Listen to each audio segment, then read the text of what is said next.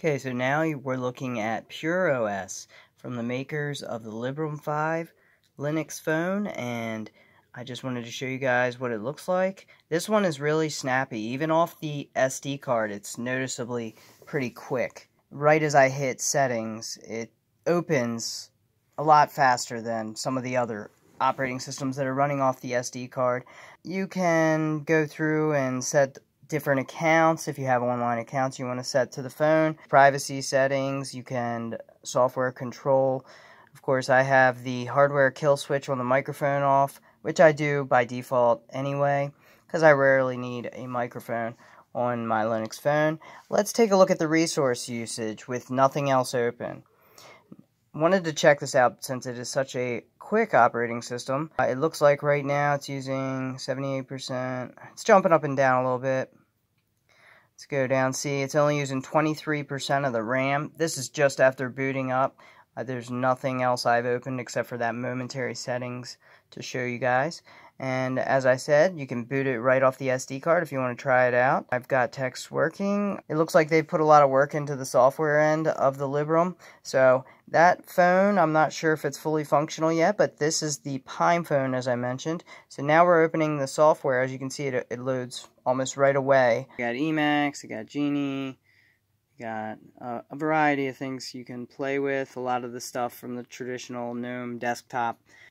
Alright, and one thing I do use here is I like to use the G-Potter podcast software. That's really nice. That you can look up podcasts that are interesting to you. As you can see, I already have subscribed to a couple. And then you can search through episodes and discover new podcasts. And from there, you can, search for a topic that interests you. You can go to the top 50 podcasts. They got the Linux Outlaws, American Life, Radio Lab. And they got some comedy stuff. Basically, there's a ton of podcasts you can look through. And then once you've downloaded it, all you have to do is select it, hit episodes, and then hit play. And that has to open an external program. So it takes a moment to upload or to open up, but it plays well. Everything works well. PureOS, it's really nice. I suggest you check it out if you have a Pinephone, or if you're getting a Librem 5, this is what you can expect.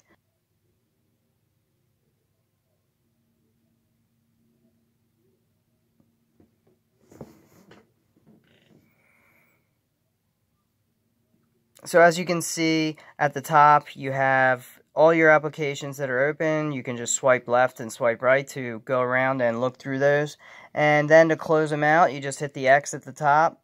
Of course, you have access to terminal as well. So if you want to do anything, you do have, by default, you have sudo privileges. And you can just sudo using your normal password to run any command you might need to do to administrate your phone or administrate elsewhere. Hitting that little X, that exits out. As you can see, it exits it out right away.